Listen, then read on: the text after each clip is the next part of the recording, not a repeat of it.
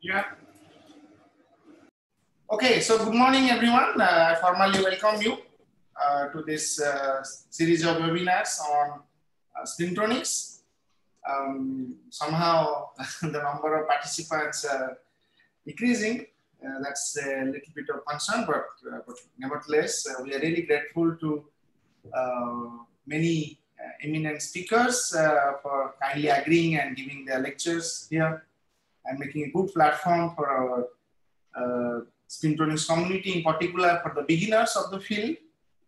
And today I'm really pleased to welcome Dr. Rohit Medwal, whom I know from a very long time when he was like an assistant professor at Delhi. So a brief introduction about his career. He finished his PhD in 2013 from University of Delhi. And he got the Anil K. Bhatti Bhatnagar Award for the best doctoral thesis in solid state physics from Indian Physics Association in 2013.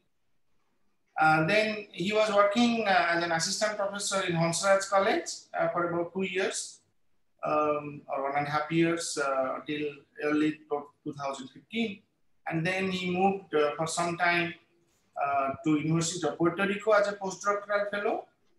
And then he moved in August 2015 to Kyushu Institute of Technology, Professor Fukuma, as a postdoc, and worked there for a year. And since November 2016, he is working as a postdoctoral fellow at Nanyang Technological University.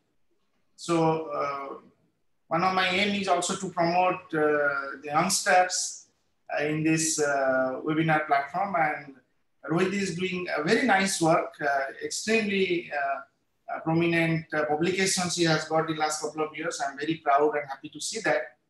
And I'm really looking forward to a lecture, Rohit. Thank you so much. Thank you, Professor Vedanta, for the nice introduction. And then it's my pleasure that I'm giving a talk here. And initially, afterward, I was discussing with Professor Vedanta about the spintronics and the future collaborations, and we realized that we can have come together, and this is the platform where I can deliver my talk. And it's really a big pleasure for me to deliver talk on the WTS webinar series on the spintronics. And without the further ado, I would like to start my talk, where the title of the talk is Controlling and Probing of the Spins. I'm actually working in Nanyang Institute of Nanyang Technical University, Singapore, and I'm a visiting researcher in the Kyushu Institute of Technology, Japan. So we have active collaboration on the spin transport measurement. And in NTU, after coming in NTU, we started the terahertz spintronics, which is like basically a combination of the spin transport gigahertz and of course the ultra fast magnetism. So basically what happens if we see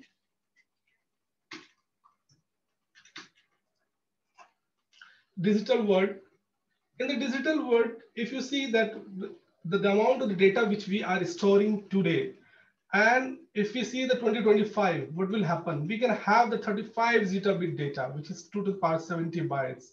It's an enormous amount of data. Nobody can think about how to store this data, how to basically handle this data, how to transfer from one place to another place. Even in the pandemic situation, you can see the digital world we are.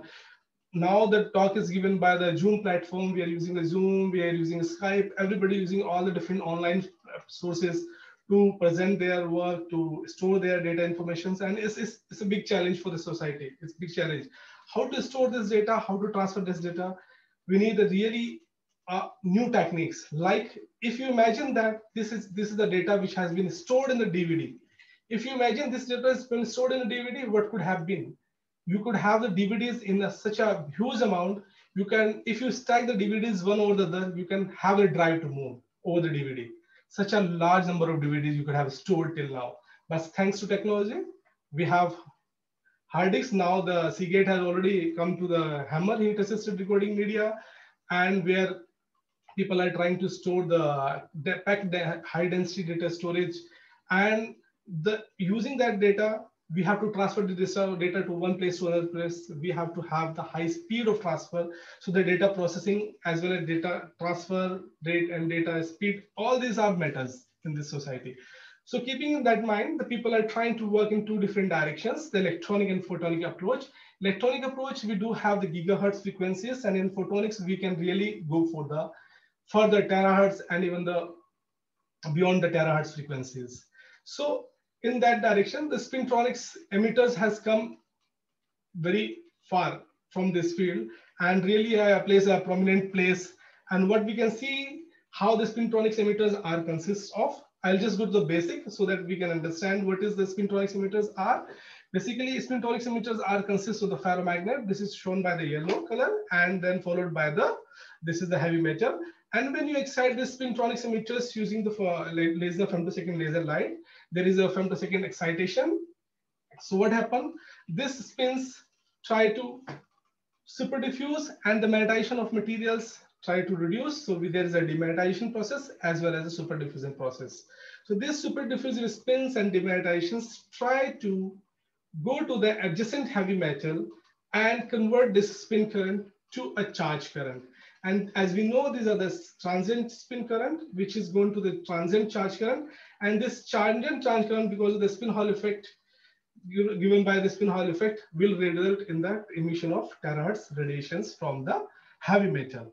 So keeping that in mind, let's go to the further basics of this ultrafast demagnetization. What happened if you shine a light on the ferromagnets?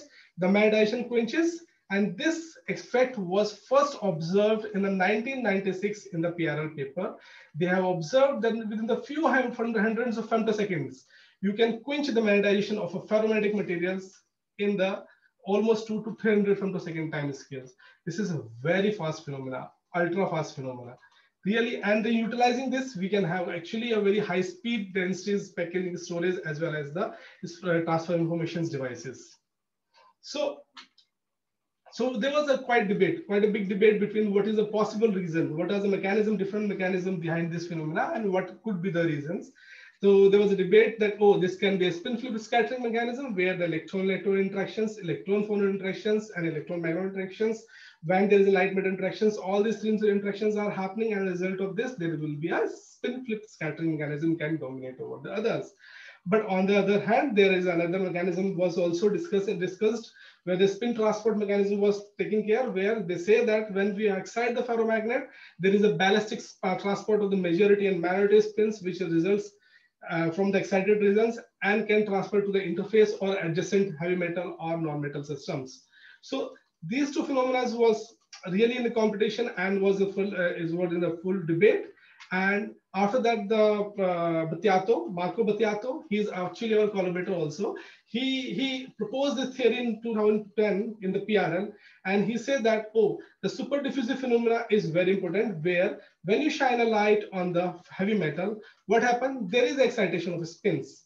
Because of this heating effect, you shine a light on the heavy metals, ferromagnet, there is excitation of the spins. And there's a majority spins and the minority spins. So majority and minority spins are excited, and there is a collision or the scattering between the minority spins. Because of the higher scattering in the minority spins, they don't diffuse in the heavy metal, and the probability of diffusing heavy metal is much lower as compared to the probability of diffusing the larger metal. And when we see what happened to the majority spins, they can very easily diffuse into the heavy metal. The band velocity or group velocity of this upspin or majority spins are higher, and as a result of this, the spins diffuse into heavy metal, and you can see there's quenching of the ferromagnets, and there is a proximity induced magnetization in the heavy metal. So this effect is well explained in this PRL paper, and then we use this effect. This effect was used by the Tobias Comfort, whether in the Nature Nanotechnology paper, he showed that experimentally when the iron films are being excited using the femtosecond lasers and the interface with the ruthenium or gold layer, and what they observe the emission of terahertz radiation. And these terahertz radiations in the same group has shown that in the iron, cobalt, boron, platinum, iron, cobalt, boron, tantalum thin films, that especially in the platinum, there's a 30 terahertz bandwidth can be observed. This is a huge, like all the photonic and spintronics community comes together and try to attack this particular interest of the terahertz spintronics platform. So they try to understand what could be the mechanism and how the spin Hall effect is dominating. So they propose that the charge current, the transient charge current, is is proportional to the spin Hall angle, and then spin current Js, and then direction of magnetization of the ferromagnetic material. And to understand this effect, we also thought, and we just made the samples in the same direction. So what we did, we made the new samples where we use the platinum as a heavy metal, and then permalloy Fe as a ferromagnetic material, and with the negative spin Hall angle and the positive spin Hall angle. Because for the negative spin Hall angle, we use a tungsten as a heavy metal, and for the positive spin Hall angle, we use a platinum as a heavy metal. So we use these two material, and to show that there is the effect of the spin Hall angle, and we combine them to show the additive effect of the spin Hall effect on the system. And what we interestingly observe, you can see here clearly in the, let me take the marker, this. So you can see clearly here, this is the peak for the tungsten, where and we have reversed it. You can see the negative sign because we have reversed to show that the additive effect. And this is the terahertz emission from the tungsten, and this is the blue is the terahertz emission from the platinum. So if you add these two peaks, the amplitude, you can see that the black peak, which is a combination of the tungsten plus platinum. And if you observe the terahertz emission from this tungsten, permalloy, platinum, and we exactly match this, so we can clearly say that the combined effect of this terahertz emission, combined effect of this negative spin Hall effect and positive spin Hall effect can be seen in the Vallier system. And that is, and the reason is very simple, because when you shine a light on the ferromagnetic material, the spins start diffusing in both directions, the platinum direction towards platinum and direction towards tungsten. And the direction of spin current is different, both are opposite. And utilizing the negative spin Hall effect of the platinum, tungsten, and the positive spin Hall effect of the platinum, we can add this to amplitude of the terahertz radiation and can give rise to a positively enhanced terahertz radiation from the tri-layer systems. To understand this further on the effect of the amp magnetization directions, so what we did, we designed an experiment where what we can do, we can trace a peak of the terahertz amplitude as a function of the magnetic field. And you can see this is the top layer shows the terahertz. This is the top layer shows the magnetization versus the magnetic field recorded from the VSM. And then bottom layer shows the terahertz amplitude recording from our this terahertz amplitude, terahertz pulse, which is being generated by the shining the femtosecond laser. So exactly both are matching to each other. Exactly we observe quite close matching between the VSM measurement, magnetic moment measurement, and the terahertz amplitude. Interestingly, what we observe clearly here, you can see that in the tungsten, there is in the magnetic measurement VSM, you can see the hysteresis curve is following the same what we have observed for the platinum and platinum tungsten tri-layer system. However, in the tungsten, you can see the phase of the terahertz versus H hysteresis flip. So it shows that the dominant mechanism for the terahertz emission is from the heavy metal, which is an inverse spin Hall effect. So the superdiffusive current, which is being pumped from the ferromagnet to a heavy metal, giving rise to a transient charge current, is dominant mechanism for the spin tronics emitters to emit the terahertz radiation. So the understanding of this spin Hall effect is very, very important for the systems. So to understand this spin Hall effect, we have to go for the another techniques. And what people are trying to do, they have the spin to charge conversion, and the spin to charge conversion, understanding this spin to charge conversion in the heavy metal. There are different schemes in the electronic regimes, and then people try to understand using that. And as Professor Vedanta is also working in that directions, I can see that. And so what we have to shift our focus to the electronic approach, where we can see that how the spin Hall effect can be measured and can be used for the further designing the new set of experiment. So we go to the electronic approach, where we use the quantification of different quantification techniques to enhance the spin Hall effect method, to measure the enhanced spin Hall effect in the design materials. So these three techniques are the spin pumping, inverse spin Hall effect measurement, where so spin current is being pumped into the heavy metal and be detected using the lock-in techniques, modulation techniques, or normal nanovolt meters, and non-local spin injection, which is also a combination. We can use this technique, non-local spin injections, for the both possible spin Hall effect and inverse spin Hall effect measurement and spin top ferromagnetic resonance. So I will explain this one by one, because So what happened in the, let's go to the spin pumping first. The spin pumping, what happened? If you apply, if you have a ferromagnetic material and when you apply a magnetic field to a magnetization of a ferromagnetic material, what happens? Because of the external magnetic field, magnetizations try to precess and try to align to the direction of the applied magnetic field. What happened? Because to pump this spins to adjacent heavy metals, you have to have the precessing ferromagnet. So we apply our external HRF field and allow the magnetizations to precess continuously or coherently so that we can pump that angular momentum to the adjacent heavy metal. So this is the basic principle of the ferromagnetic resonance, and this is for the force oscillations. We have used the HRF to force the magnetizations to precess along the direction of the applied magnetic field. So once we have the precessing ferromagnet, so this precessing ferromagnet can be understand using the LLG equations, where we have the spin current, we have the damping factor, and we have the backflow of the spin current from the inverse spin Hall effect, and all the terms are highlighted in the LLG equations. So this this precessing ferromagnet start pumping the spins into the heavy metal, and which you can see that example, the completely analogy to the system, to the energy harvesting is, you can see the windmill. So you have windmills, the blades are moving, and these blades are, the moving blades can be used to harvest the electricity, harvest the wind energy to electric energy. Analogous to this, we have a magnetization precision, which is the precision magnetization can be used to convert the precision magnetization to a electrical current. So this pump spins are pumped, this precision spins are pumped into the heavy metal, and because of the inverse spin Hall effect, we can detect this spin and spin voltage. The second is non-localized spin injections, where what we do, we apply the current here, and in the current, because of spin filtering effect, you can see that because this is the ground signal is here, what happened? The spin current, the charge current goes this way. Only the pure spin current start to diffuse in this direction.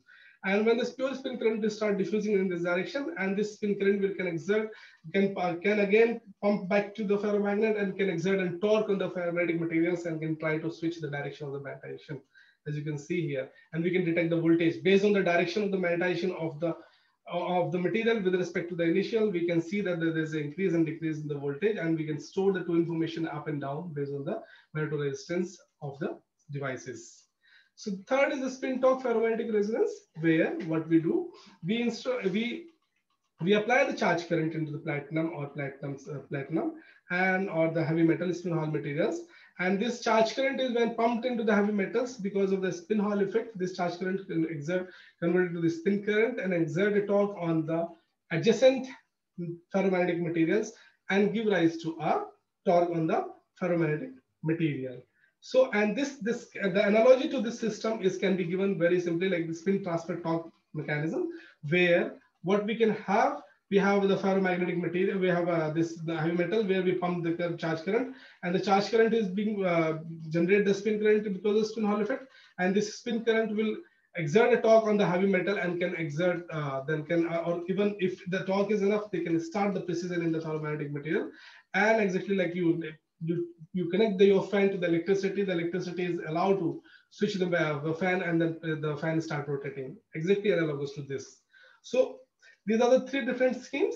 So keeping these schemes, so what we thought, okay, let's design the material. So for that, we can see the enhanced terahertz as well as enhanced pillow conductivity. So we thought of designing a new material, where we chose the design of the platinum sulfide. Actually, we chose these four: oxygen, fluorine, sulfur, and chlorine. And we use the implantation technique to design these new materials. So what happened in the fluorine, we didn't get good result because this was very corrosive, and we have good result with the sulfur and then oxygen.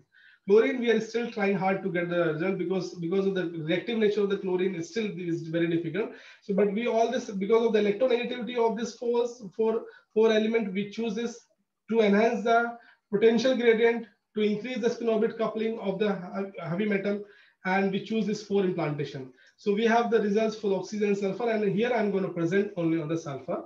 So we design this material, we use the platinum, we implant the sulfur, and we implant the sulfur on the fluence of the 5 10 to the power 6 and 8 keV to 12 keV ions. And after implantations, the device was fabricated, and we do fabricate the device. And what we observed after the implantation, first thing was clearly you want to see that how the implantation is affecting on the heavy metal. So you can see that everything, all the steps was recorded and also observed in the TEM during the implantation.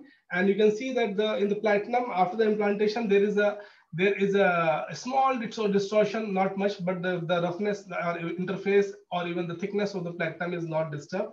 You can see this, there's a scattering effect, the struggling effect, because you can see that there's a small amount of the platinum is struggled to the silicon, which didn't the silicon dioxide. And however, the interface plus material is intact even after the deposition, after the implantation of the silver. We did the HRTM and we see the lattice is not disturbed much of the platinum. And we do the ELS measurement. And in ELS measurement, we can clearly see that the 10% sulfur has been implanted in the platinum. This is the sulfur map in the PTS, and most of the sulfurs is being stopped at the MgO and ALO interface, which was used as a protective interface to stop maximum sulfur and then uniform distribution of the sulfur in the PT. So this was the prime aim of the deposition of the MgO and ALO, and after that we removed the MgO and ALO using ion milling, and then ion milling was also controlled by the endpoint detections, very clean interface, and was after that SEM and AFM was done to maintain the interface smoothness, to check whether there's interface roughness and smoothness, and the ferromagnetic deposition was done on the top of the PTS implanted platinum. After the implantation and making the device, what we observed, we took the spin torque ferromagnetic resonance spectra, and what we observed clearly, there is a significant enhancement in the symmetric part of the fMR spectra. So I will discuss this in a later part. First, I will say that because the first test to test whether there is a point to test is whether there is a damping like torque is this change in the line width. So we clearly see that there is a changing line width of the PTS interfacing the pomalloy, or the line width of the pomalloy interfacing with the PTS as compared to the pomalloy interfacing with the platinum. On the top, I would like to mention here, the inhomogeneous line width is almost same. So it means that the quality of the pomalloy is almost same on the PT and PTS. And at the same point, we also see that the effective magnetization of the sample, which is interfacing with the platinum sulfide, is decreased a bit, and that could be because of the interface orbit effect. Generally, it gives rise to this decrease in the effective magnetization of a system. So we took the STFMR spectra, we deconvolute this spectra, and we just try to see the symmetric and asymmetric component of the platinum and platinum sulfide.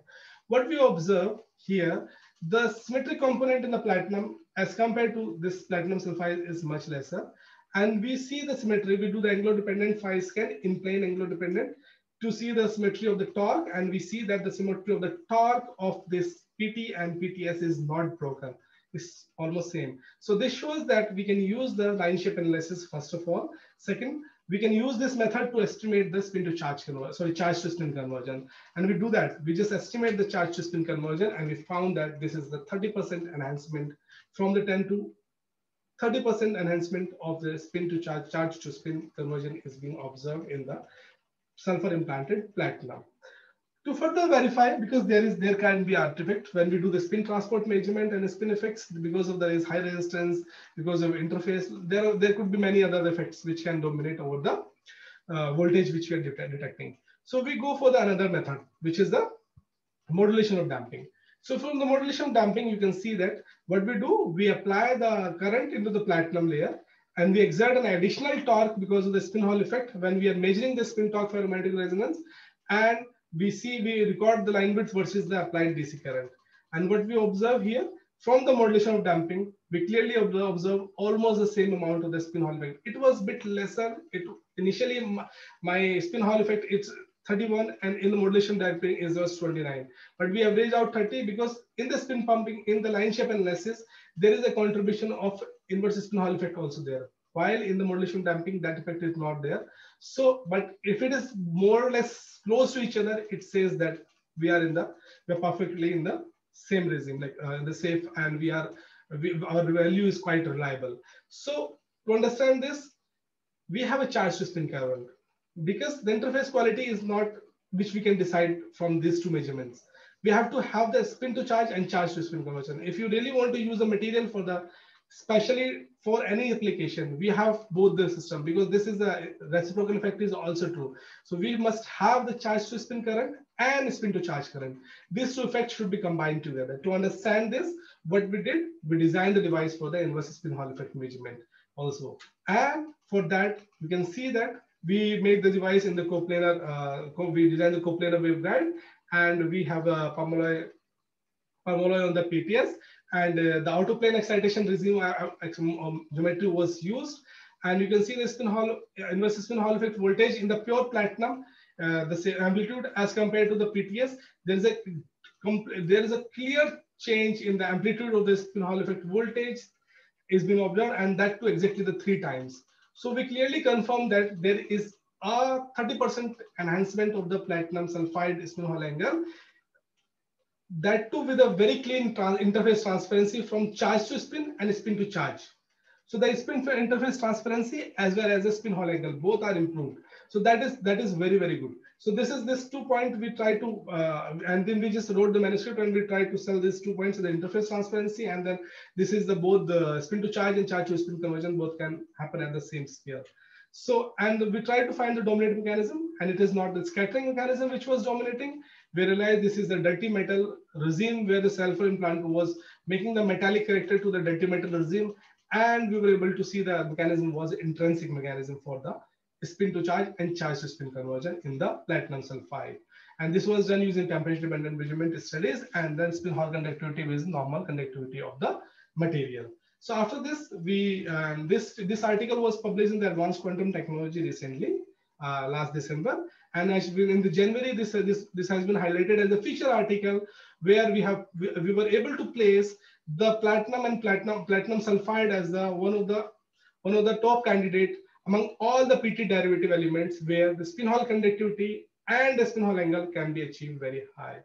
So this was article, the feature article, and we want to use this platinum and the platinum sulfides for the terahertz mission. So we understand this, and then we try to go back to the terahertz mission. So, and then we see that we will use this both, but platinum sulfide work, we are still in the continuation, we are working. And today I'm going to discuss about the pure platinum work, how we use the platinum to generate the terahertz and to manipulate and to control the terahertz spin current and terahertz amplitude and phase of the light. So keeping in that mind, I went back to the photonic approach where we just use the platinum and the tungsten platinum to generate the terahertz emissions, and we use the device with the platinum tungsten, different platinum layer, different thickness of the platinum layer. Many different device was designed, and the terahertz amplitude was recorded. And after the recording this terahertz amplitude, what we observe clearly, we clearly observe the terahertz amplitude we observe, and we record the terahertz hysteresis.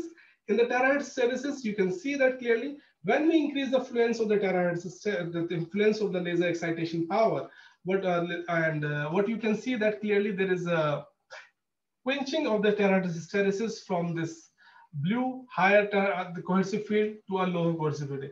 That was an interesting observation. First observation we observed. This is interesting. So with the fluence of the laser, what is happening? There is a quenching in the hysteresis behavior of the ferromagnetic material, and you can see that with a different laser fluence, the cohesivity decreases, and as well as the amplitude of the terahertz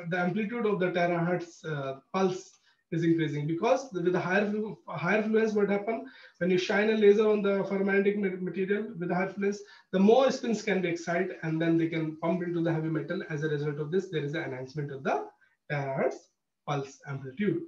So keeping that in mind, so we try to see the photothermal. We try to see, oh, there is the thermal effect may be happening. So we try to understand what could be happen. So this, just to illustrate this, what is the photothermal effect? What happens when you shine a light on the material, and if the light is below the threshold value where there is no heating effect being observed, you will see the same hysteresis behavior what we will observe in the VSM.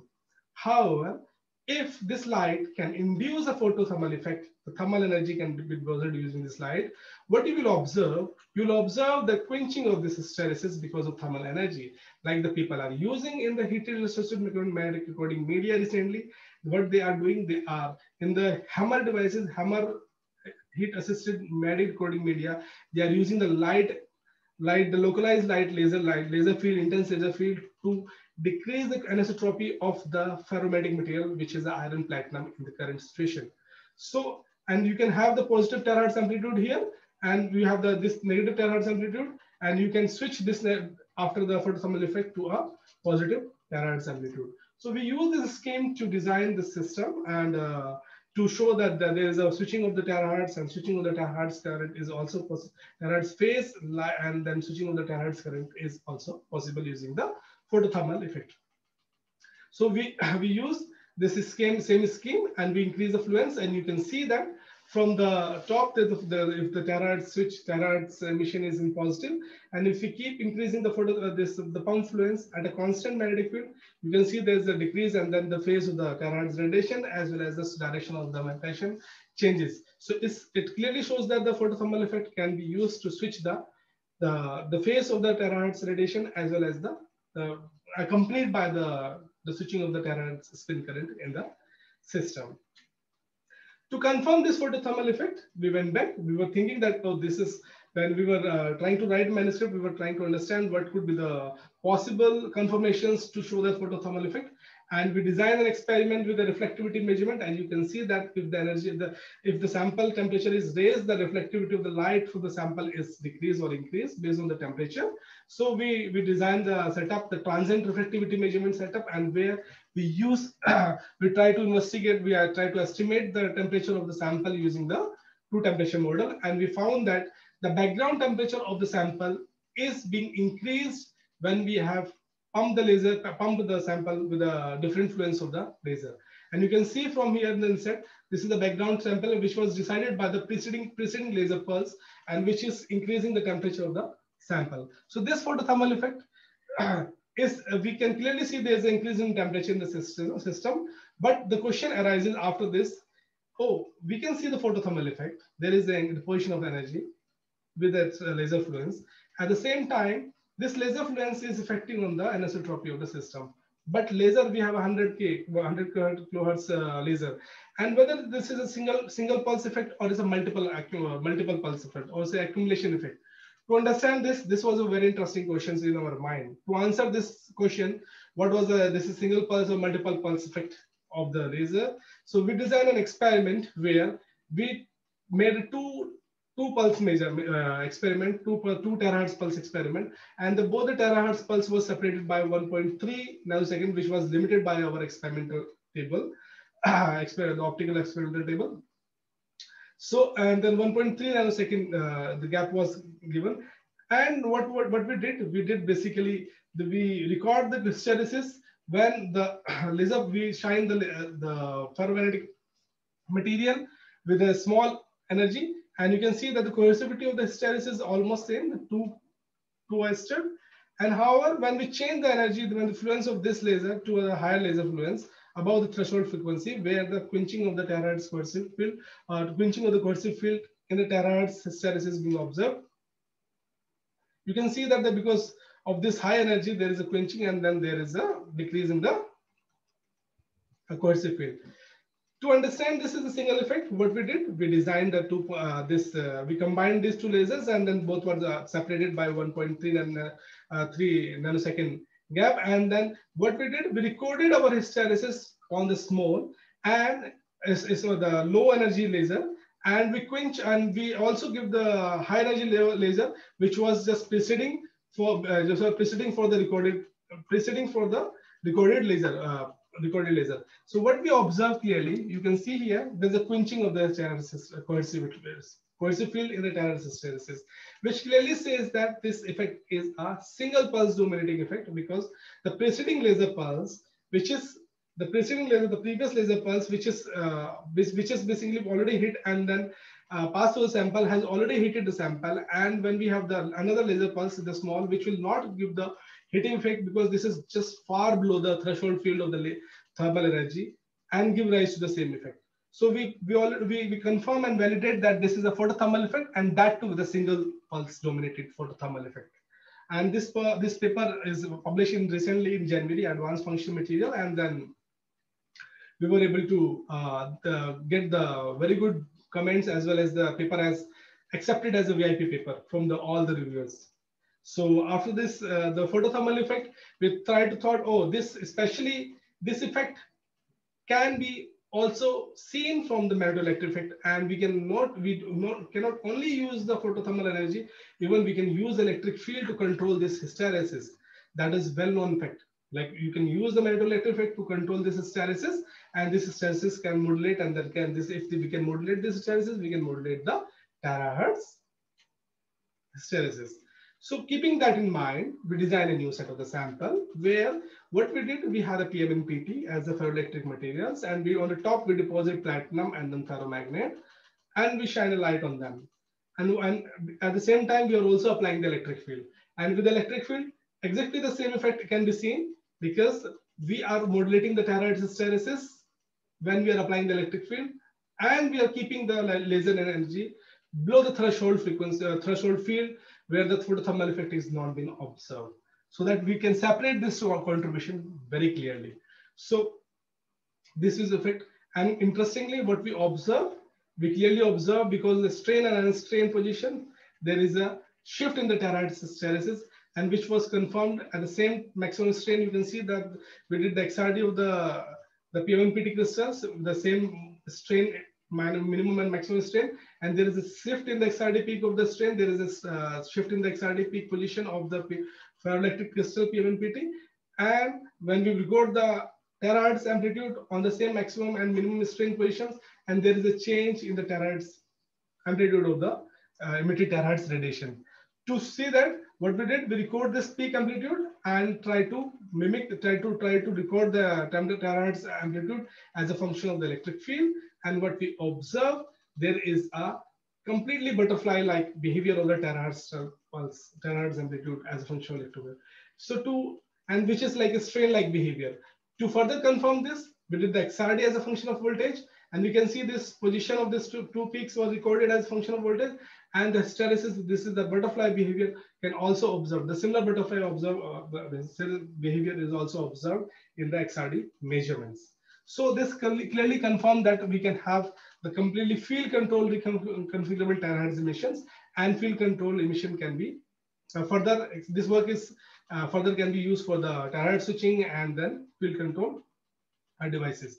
So this work is under preparation, and we are currently working on the further directions to complete this. So keeping that in mind, so what we are doing, we are trying to merge these two fields, the gigahertz and terahertz, and try to use these effects to make the read and write for the systems. And these are the cyclic process. We have already observed in the terahertz hysteresis where we have used electric field, and we can use, actually, we can just write the informations for the many cycles. Almost 10 to the power 3 cycles, we have able to write the informations using the electric field tunable of the terahertz hysteresis. And this is the perspective people are trying to generate the devices, or you're trying to make a devices where the speed of the devices is very high, and they can use the terahertz ultra fast time scale phenomena to further enhance the speed, and gigahertz phenomena to further increase the error density and packaging of the systems. So keeping that in mind, we would like to contribute to the digital world, where we will try to achieve the ultra dense and ultra fast memories and logic operations, where we can try to minimize the this lot of effort, or minimize the lot of this basically effect which is all the industry and companies are doing towards the packaging of the media. Thank you very much. And this is my research directions. Currently, we are working on all this three basically major fields: nanomagnetism, spin transport technology, and spin photonics. And current focus are terahertz spintronics and spin Hall effect measurements and magnonics. Thank you very much. And if you have any question, you're welcome.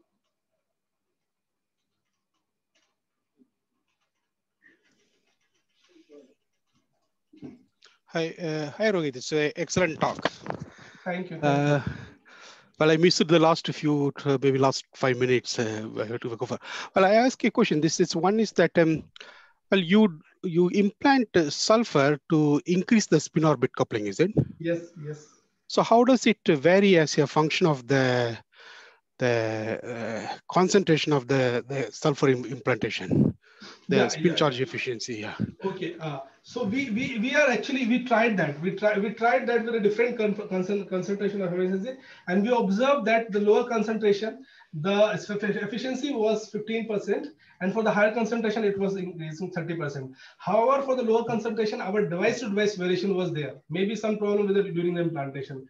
So we didn't publish that data, but there is, with the increasing concentration up to 10%, we see the increase, linear increase. So after this, I can't comment, because after this we didn't deposit, we didn't implant the above the 10%. But you also try to implant other elements, oxygen, right? Oxygen. With oxygen we have seen, with oxygen we have seen, we have seen the increase in the spin Hall effect of with the oxygen. But with the chlorine, but why with oxygen and chlorine? Because are they really participating in any spin orbit interaction? Yeah. Okay. Let me go to here, because you can see. You can see here the spin orbit Hamiltonian basically is composed of this P cross del V. This is the potential gradient. So what happens if we have the electronegative ions? There is we can just generally create a metal oxide or metal sulfide metal interfaces where there is a higher potential gradient. So which can result in the broken symmetry and can enhance the spin Hall effect in the interface. Spin orbit coupling in the material. Oh, I see. Okay, thanks. Anyway, I liked your talk. Very nice. Yeah, thank you very much, sir. Thank you. Yeah, thank you so much, Rohit, for this excellent talk, and thanks, Mohendra, for already kickstarting the discussion.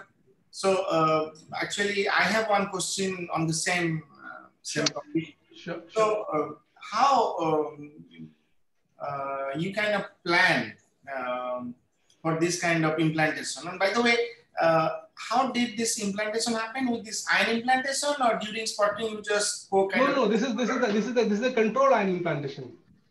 Okay, this is done in IUC first of all in India. So basically, you prepare the thin film of platinum, then you deposit, then you make ion implantation. Yes. We deposit what we did. We have this work. Truly speaking, this work we almost took 3 years to compile, because first year we were struggling to just for the implantation, only for implantation. So what we did initially, can I, if you allow me, I can draw. No. When you say ion implantation, I got it. So I will maybe because I can draw, because that will, okay. So basically in the first scenario, let me go to the pen. Okay, so in the first, you can see in the first scenario, what we did, we deposit the permalloy and we copper 10 nanometer and we deposit the platinum. So what happened when we implant in the, and on the top, we just cap it with the MgO and ALO. So what happened when we implanted the platinum, what happened? This because of this scattering, there's implantation in the platinum at this interface also. So that time in the first case, we had our permalloy property was not good. So we already this experimental results we did not able to publish, and just we discard these results. In the second case, what we did, we removed the permalloy and we just took the platinum and we took copper, and we also took the MgO-LO interface. But we were confused that this interface is playing role and this interface is playing role, because we want to stop this one. We say that the copper has negligible efficiency of spin to charge conversion. So this result also we discard. Then finally, what we did, we just took the 10 nanometer platinum. On the top, we took the MgO, then ALO, and then after that, we just implant. So when we, and we control, and this is the low energy implantation, so that we can stop most of the implantation at this MgO-LO interface, and only the few sulfur atoms can go into the platinum. So this was a third trial, and we were able to successful, because and everything was measured in the cross-sectional TM and ELS measurements that time during the implantation. After implantation, we cut the sample in FIB and we take the measurement of the ELS, and we see up to what level that the implantation is going, and we control the energy, we control the fluence. This was doing almost 1 year we were doing this. And finally, we were able to see that we can optimally control the implantation so that we can change the property of the platinum. Okay. And you can ask me one more question, because why MgO? ALO, because people are always asking me this. ALO and MgO is same oxide. Why you put the ALO and MgO? Because initially we were not putting MgO. So But when we are putting ALA only, it's difficult to see from the endpoint detection in the EDX that where to stop. So we have put the thin layer of MGO to get the better signal of the EDX at the endpoint detection to stop exactly the interface. So actually Mohendra asked already, but somehow I'm not very clear. So now you say that this sulfur is basically getting accumulated at the top surface of platinum. Yes. It's not a real alloy of platinum sulfur. No. Okay. It is. No. Please go back to that slide, Rohit. I have some questions there. Sure. So then, how this sulfur accumulation is changing the spin orbit interaction? This I could not understand. Okay, because you can see that this is if we have a pure platinum and we have a platinum and platinum sulfide bond. Because of this, there is a potential gradient interface delta V can increase, right? So if this delta V increases, the spin orbit Hamiltonian will directly give the enhanced spin orbit coupling of the system. That means instead of sulfur, if I take any element, it will always give a delta V. Exactly. That's why people are. That's why there were a lot of reports of the electronegative elements, PTO, PT copper, GDO, tantalum, and they were trying to increase the spin to charge conversion using this technique only. Okay, so all these examples on the right side, so they have mostly done similar ion implantation of oxygen. Okay. Correct. Absolutely. This paper is the co-sputtering with the oxygen. This is the SS Perkin paper where he has just introduced the oxygen in between when he's depositing tantalum, so that he can induce some amount of oxygen in defects at the same time. Okay, so it's all basically some implantation, but they're mostly at the surface. So it creates a gradient of potential. Yeah, at the surface. But in our case, we have a surface plus interface both. Because you can see that in our case, the ELS measurement at the surface is almost a little bit high, but throughout the platinum film, this film, our sulfur concentration is almost constant, 10%. See from the color map. Okay, I got it. All right, thank you. So are there other questions? Let me see in the chat window. Yeah, Puspendra has a question and he's just sitting next to me. Puspendra can ask. Sure. He can directly ask me. Hello, sir. So, sir, in slide number 28, you have shown that. Sorry, your echo is very high. Maybe because of this.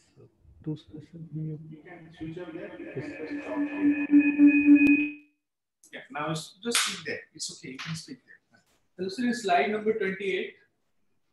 Where is my slide number 28? Which one you tell me? Yes, this one, sir. 29, right? This one. Yes, sir. This one.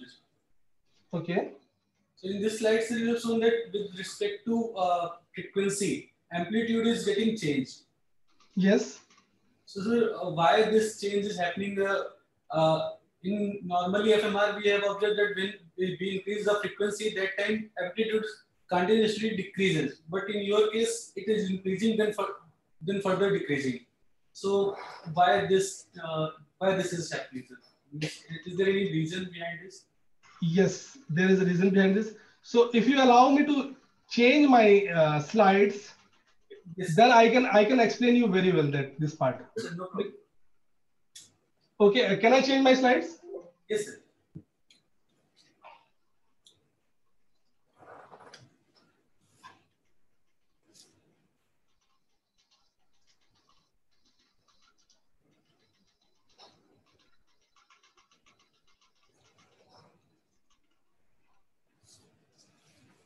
I'm just opening my one slide, which has this answer, and it will just help you to understand this one.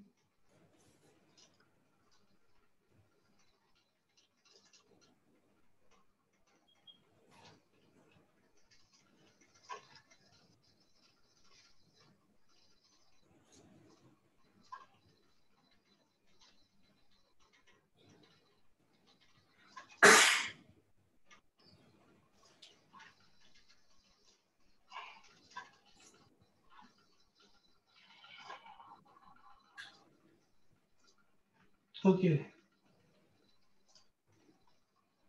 You can see my slide, right? Yes, sir. So, then let me go to this one, then slide show from front side. Okay. So the answer behind this, okay, you can see two screen, right? Not one. Yeah, we see two screen. Now it's okay? Yeah. So answer behind this is the concept of the spin pumping and concept of spin pumping as well as the precision cone angle. So how to justify your question? Because what happened when you excite this ferromagnet in the inverse spin Hall effect measurement. So your strip is here, and when you excite, generally we excite in out of plane excitation mode. So in out of plane excitation mode, when you measure the ISHE voltage, ISHE signal, so you always get, when you see from low to high, you always get initially the spin current amplitude increases, then decreases. This is not because of the enhancement of the spin Hall effect. The amplitude is because of this, but the trend of the increasing and decreasing, because the spin Hall effect is a frequency invariant. It should be constant for all the frequencies.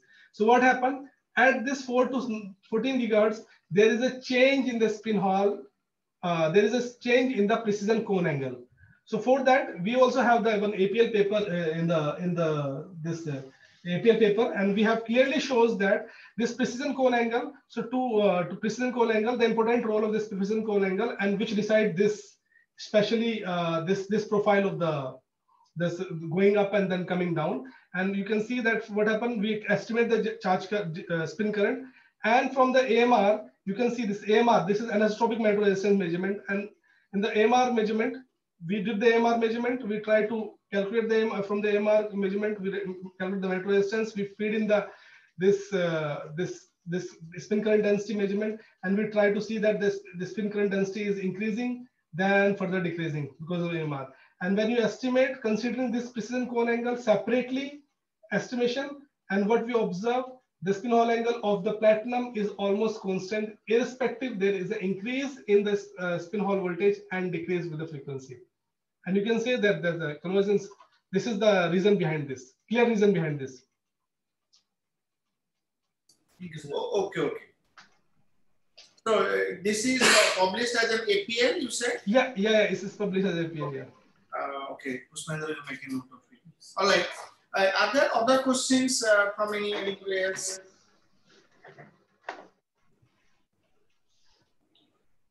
Okay, looks like everybody is happy, and we got an audience of more than 20 people, which is not bad.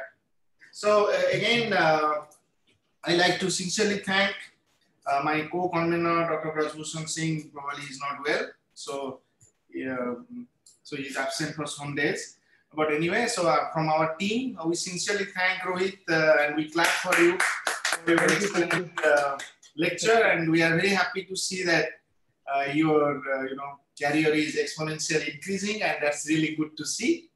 And I wish you all the best, and let's keep in touch, and let's see what we can do.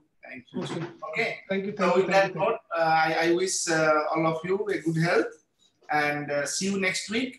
Our speaker is Professor Peter Fisher from Lawrence Berkeley Laboratory. Next week, is it at 11 a.m.? It's 11 a.m. Okay, so see you. Thank you, Rohit. Thank you. Bye-bye. See you. Yeah. Okay. Thank you. Thank you. Bye.